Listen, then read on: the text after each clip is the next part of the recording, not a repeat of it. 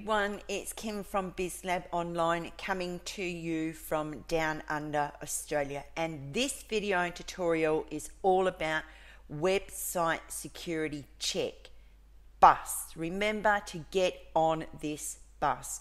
You need to back up, update and secure your website.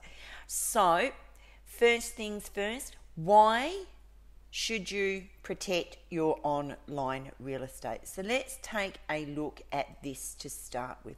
So let's move this across. First of all, your web business is your income stream. You need to protect your password for your domain name. You need to protect your password for your hosting account. You need to protect your password for your autoresponder. And finally, protect the passwords for the accounts which help run your online web business. Those are why you should protect your online real estate. Okay, so let's just go back over here. Let's see if we can move my node up there. No, it's not going to move for me. So let's look at 4 simple steps to help your website security check. Let's open that up. First of all, you need to back up your site on a daily basis. So if you need to in the future, you can do a restore, and you can pick a restore from a particular date that you backed up your website. Never log into your site on a public computer. Whenever there is an update to WordPress, WordPress themes that you have purchased, or plugins, update your site immediately.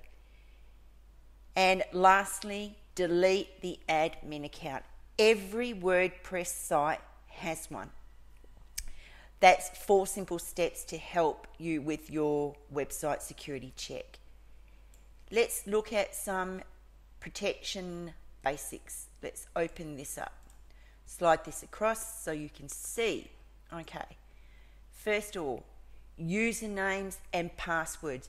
Use a combination of upper and lowercase letters, numbers and symbols. Never use dictionary words as your password. Never use your children's names. That will make it really easy for you to get hacked.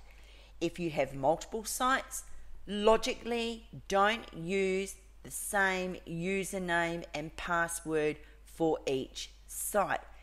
Make sure that your passwords are complex. Plugins are generally the access point for hackers to get into your site. So what about some resources to help your website security? Let's take a look at a few of those. There is all-in-one WP firewall and security plugin. There is Word Defense plugin, and there is Backup and Restoration plugin. So these are just simple steps that you can take on a daily basis to get on the bus. Back up, update and secure your website security check. Thanks for listening, and I'll see you in another video tutorial.